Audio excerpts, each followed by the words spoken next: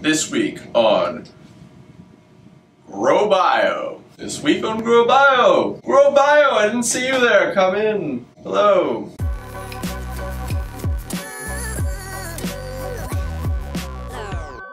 Alright, great. So, this week in GROW.bio, we have some really exciting news for you. Is that my turn? No. It's a dramatic pause. Okay. The growth forms. The bag growth forms are done. We're going to tell you how to make large organic structures using bags to grow mycelium in. The video content is done. The final objects are grown, they're dried, and they're ready to be uploaded on the latest tutorial coming sometime next week. Also this week we put out accessories on the store, so if you take a trip on over to the GROW.bio shop today, you know, march on. You're gonna take a trip. Yeah, accessories are out on the shop. We put out gloves, a hydrometer, and spray bottles of IPA. Yes, and in case you don't know what you're buying when we say hydrometer, we mean a moisture meter. You'll be able to stick it into your part and see when it's fully dry. Desk organizer, hexagons, circles. These all have one thing in common. That's right. They're the latest growth forms to be released on the GROW.bio website.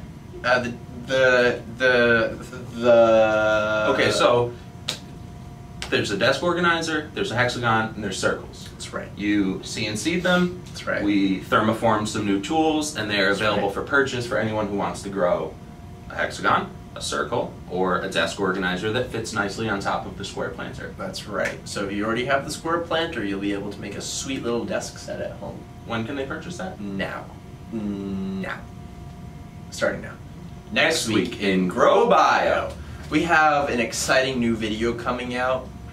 A lot of people don't really know what they're getting into when they start with mycelium.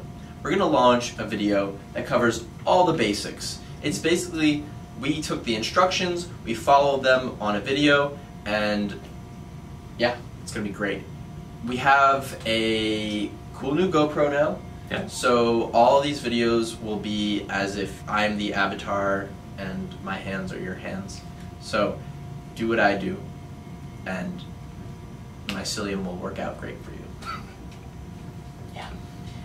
The thing is, a lot of people are concerned about using our product because of the licensing agreements that you sign when you purchase one of our kits. And we want to make sure that all of your concerns are voiced, and also you believe that you're not getting screwed over, sort of thing. There's this growing concern out there around Ecovative and GROW.bio and the IP and the patent side of things. And I've been looking at different forums around the web and different comments and emails I've gotten from customers, and it just seems like there's a lot of confusion out there, a lot of misinformation about how exactly our patents work and what is patented and, you know, what you can do. And we want to make sure that you don't feel like you're going to get in trouble, legally speaking, for wanting to make a mycelium table and sell it.